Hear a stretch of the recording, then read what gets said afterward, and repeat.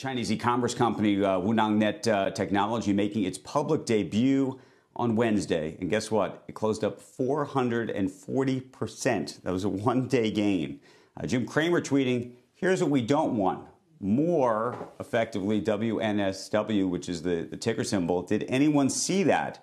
What a joke. Where's the SEC?" On CBS.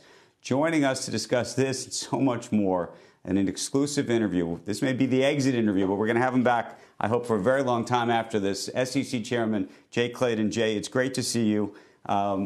Let's start there. There's so much to talk about, but it is a remarkable thing. And we've seen this not just yesterday, but to some degree with some of the IPOs even in the past week or two. What do you think is happening with the pricing, and what are you thinking and the SEC thinking about it? Well, Andrew, thank you. Thanks for having me on. And I do love it that Jim Cramer is provocative on these issues because he brings attention to them.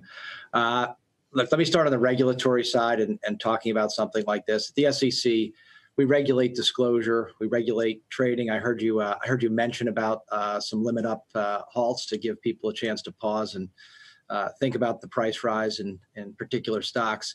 We also regulate access to the markets. Who participates? Can retail participate freely? We are in a situation where, with mobile communications, access, and the like, there is a new paradigm. There are more retail investors participating in the market than ever before, and we're seeing that. And one thing that we don't regulate directly, Andrew, is euphoria. And we're seeing some euphoria here. I think I've heard other guests talk about euphoria. When stocks run away, like the ones you mentioned, we do get concerned because it is a situation where professional investors understand this. I do worry that retail investors, do not understand that trees don't grow to the sky. And as a function of that, what is? I mean, you said the SEC doesn't regulate euphoria, but what can it do, or what should it be doing? Well, we do, like I said, we do regulate trading. We do regulate disclosure, ensuring that there's fair disclosure out there. We do regulate access. And when someone comes in through a broker or an investment advisor, that broker or investment advisor does owe them duties of care, duties to understand their particular circumstances and recommend appropriate investments for that individual. That said, we do allow direct access to our markets for retail investors.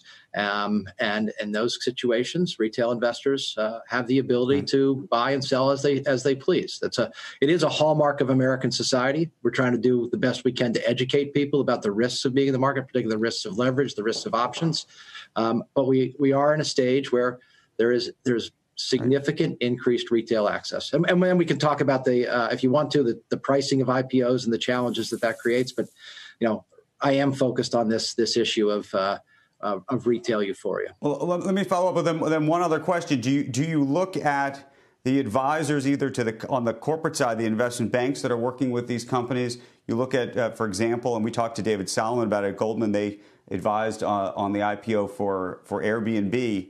Is there just a mispricing here? In which case, is there something that from either a regulatory perspective should be done or even an industry perspective should be done? Because to some degree, the service that some of these companies, you could argue, that the service that they're buying, they're not getting. Well, let me say this, Andrew. Going back to my word of the day, euphoria. It is difficult to price euphoria because you don't know what the level of euphoria is going to be in any particular name. The IPO pricing process is one that is fairly tried and true, and that you get indications of interest from sophisticated investors. That's where you set the IPO price. You then see the market coming into the open. You set the opening price, and I can tell you that people do not like to leave a tremendous amount of money on the table. That's not something that most people are in the business of doing. Shepard Smith here. Thanks for watching CNBC on YouTube.